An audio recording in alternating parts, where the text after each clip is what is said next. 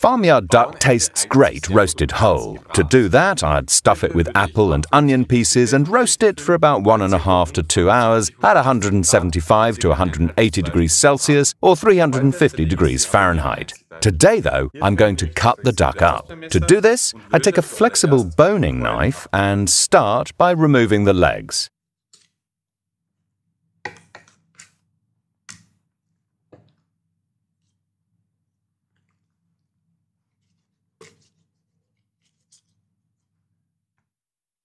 To take out the breast meat, I cut down with the boning knife from the spine down to the ribs and detach the breast meat along the ribs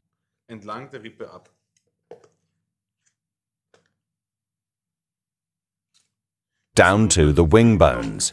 I then sever this and remove the breast. Now, using a large chef's knife, I chop off the wing bone, pull the skin back to expose the bone, and cut off the surplus skin.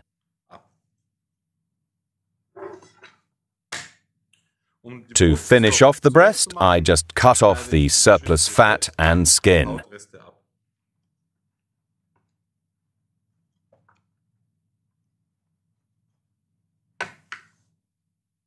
To get a particularly crispy skin, you can score the skin here in a diamond pattern.